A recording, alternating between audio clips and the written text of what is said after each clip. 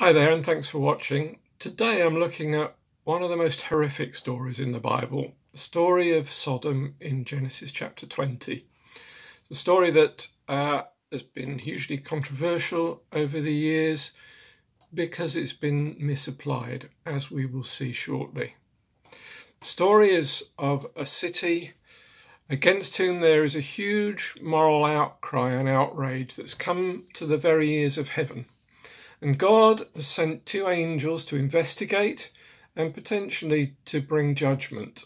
And they arrive at Sodom in the evening, and it's Abraham's nephew Lot who is at the gate of the city and meets them. And it's Lot, not a native of the city, but an immigrant, who offers them a room and a meal in his house. The men had intended to sleep in the city square, but in verse 3 of Genesis 20 it says that Lot insisted so strongly that they did go with him and entered his house.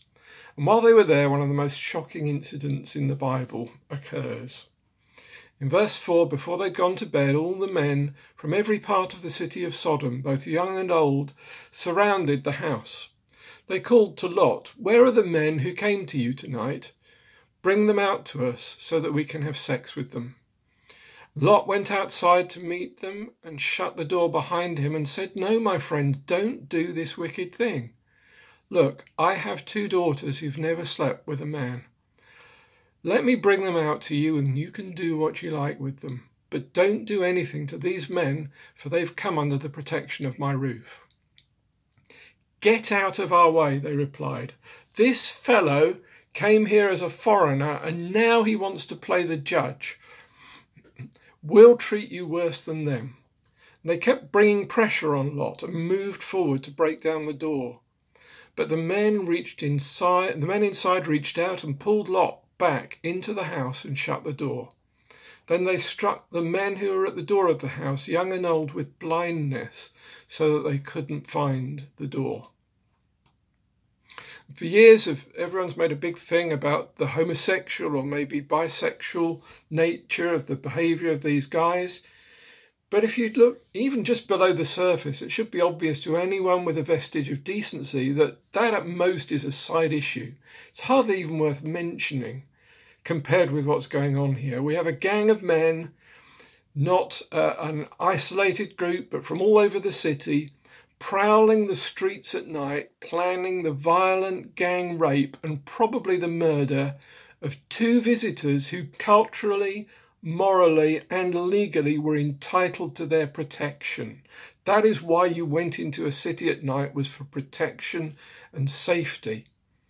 And Lot's proposed solution is to offer them his own daughters, who were both virgins and both pledged in marriage to two other men. This is just so wrong by any standard, and yet he must have been so desperate. He's done the right thing, but now he's totally up against it. He's invited these men in and given them hospitality, and now he's under this awful pressure. And frankly, the gender of the victims and of the perpetrators is completely irrelevant to the moral questions of this story.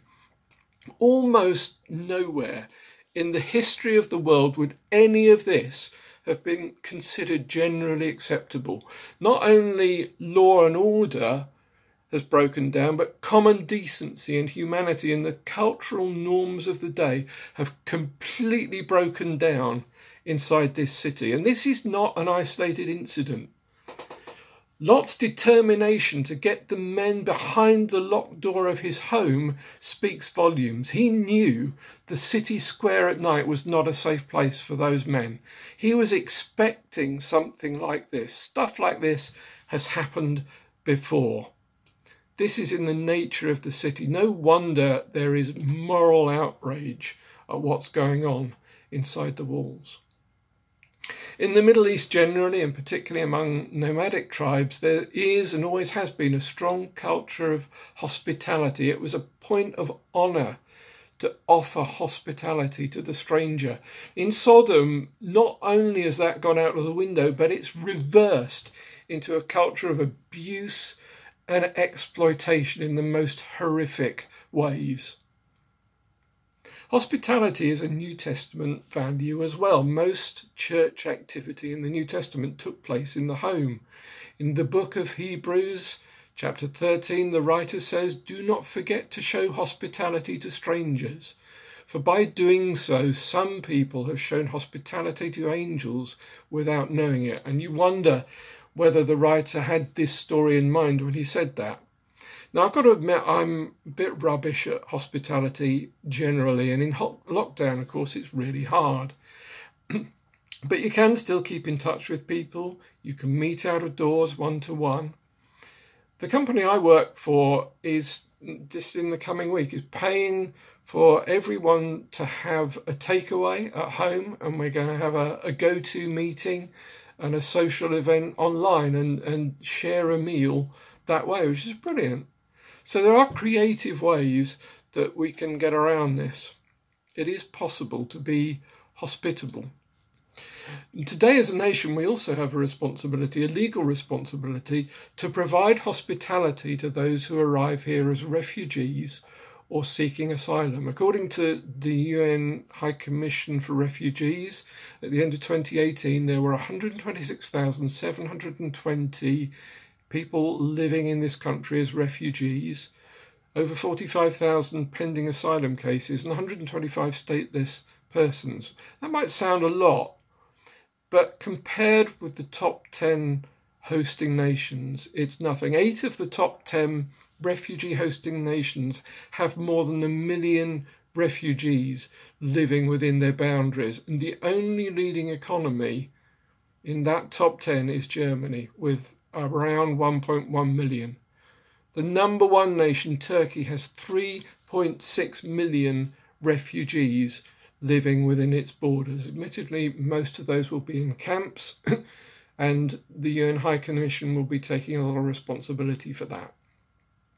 So why do we have this responsibility? Well, apart from being signed up to international agreements, let me give you 4 reasons why we have a moral responsibility as a country.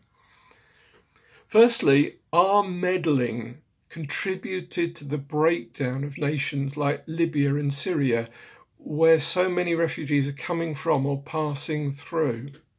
Secondly, as the colonial power, we created artificial boundaries that exacerbated tribal tensions in what are now conflict areas.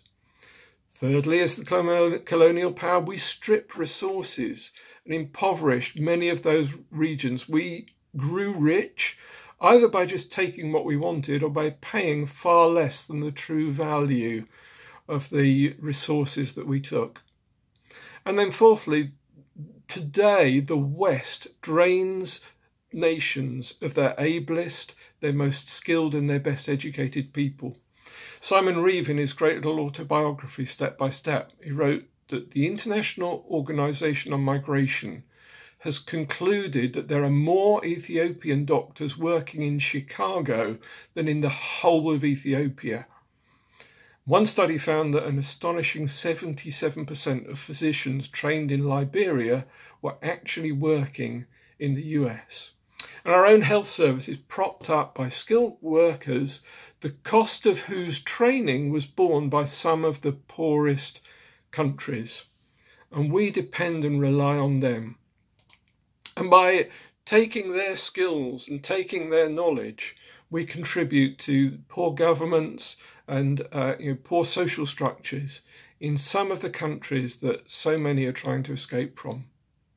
And then there's our own homeless on the streets. What can we do for them? I always intend to stop and talk, but somehow I always seem to meet homeless people when I'm on a deadline and in a hurry, and it's easy just to walk by and ignore them. But we can stop and talk. We can give them a drink. We can contribute to homeless charities. There is so much that we can do as individuals as well as a nation. Meanwhile, back in Sodom, the 2 angels strike the men blind physically. Frankly, they're blind already. Their moral compass is completely out of skew. They've become like animals in their behaviour and in their outlook. And even if they hadn't intended such horrible abuse, just by leaving those men out in the cold, they betrayed their own culture and humanity. Lot, on the other hand, invites the men into his own home. He provides food, shelter, drink, and protection. And in so doing, he demonstrates the love of God, God who has taken that role towards Lot and Abraham as provider and protector. What a wonderful example that he set in that initial act of hospitality.